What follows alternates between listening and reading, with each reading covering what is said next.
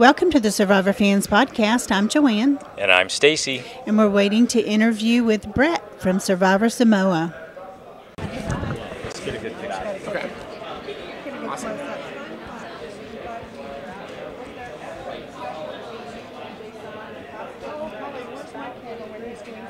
I'll do it too. I'll do it again. It's pretty easy. Just 2 thumbs up. Okay, let's get Brett's page out here. Oh, you got it. So, Brett, tell us how you were chosen to be on the show. I was actually in Las Vegas for a trade show. I have a clothing company, and when I was there, I was confronted by some casting associates for the show, and they're like, "Hey, do you want to take part in this experience?" Just kind of opened the door, which encouraged me to apply. And then I went through the standard interview process, and out of nowhere, I was actually selected, which I was like, "Whoa!" Did not expect that, but I had been a pretty big fan of the show, especially early on. And excellent, we love that. I was like, you know what? I was like, I can do this. I was like, this is pretty. It looks easy. I mean, so on and so forth. And day 2, I'm like, this is a sick joke. I was like, send me home. I was like, I need a burger. So, definitely was a phenomenal opportunity. How much time did you have before you knew you were going out? And then what did you do to prepare yourself during that time?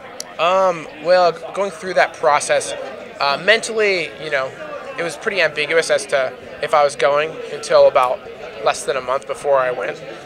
So I mentally had to prepare before that, knowing the fact that I may or may not be going. Right. And so that, and then once they said, Brett, you're going to Samoa, I was like, all right, I need to start working out.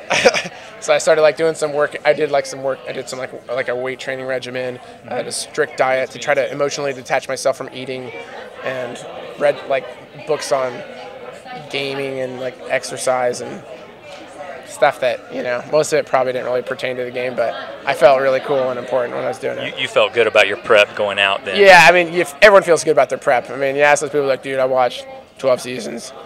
You're like, what? And I went on the treadmill once a week. Awesome. And then you got the person he's like, I went to outdoor school for 2 years. Yeah. He's like, I know everything. It's a game that involves many facets. People are prepared for different things. Certain people were prepared for the physical component. Certain people were well prepared for the social aspect. Certain people were prepared for the survival aspect. I mean, so there's multiple areas of preparation. Was there any particular focus for you? I mean, naturally I was prepared for the social aspect, and then I tried to read a survival book before I left. And I was trying to start a fire with a bow, on my back porch. Yeah. I failed. Any success? I got some smoke. I got some smoke. Okay. I was like, you know what? Well, that doesn't start the fire. So, right. That wasn't my forte. But I guess I have a lifetime to.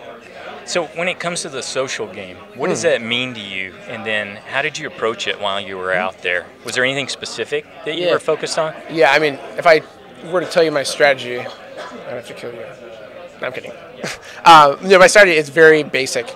Working within my own skill sets and being relational. And basically what I did is I chose to operate in terms of the gameplay as I would with my business, and tried to tried to fill the needs of those around me, on a strategic level and otherwise. And so I would constantly pour myself out to other people and really just try to be a real person. I never went.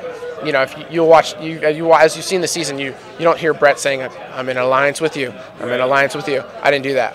We didn't get to see too much of Who's you. Brett But we kept hearing about you. Every time we did an interview, we a- kept hearing about what an awesome social game that you had. Yeah. I played not to toot my own horn, I played a pretty solid social game, and I don't know if that was communicated to the mass audience. No, we didn't get to see it. That's why I was curious. What that meant. Does it mean that you were sharing personal things about yourself to the others? No, I mean, or you were helping them in some way. Yeah, I mean, if you can imagine, some people approach the game.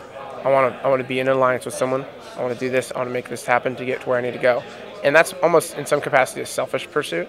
And so what I try to do is just be present with people, because I knew that if I were to create an actual relationship with someone, trust would spawn off as a result of that, and that trust would dictate that relationship, where there'd be a bond to work together beyond just saying okay, let's do this. That's where the bromance test came from. Did you get to know me, right? Is that how you started it? Yeah, I mean, essentially, when I asked that question, as silly as it is, and without context, it's what's this guy trying to say?